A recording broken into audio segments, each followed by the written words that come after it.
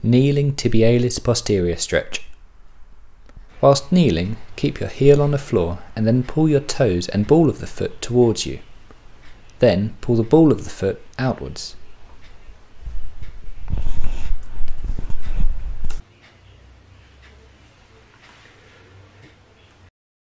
Hello, it's Connor here. Thank you for watching the video. I really hope you found it useful. If you did, then give it a thumbs up. If you want to see more videos like this, then hit the subscribe button to be notified when I produce more content.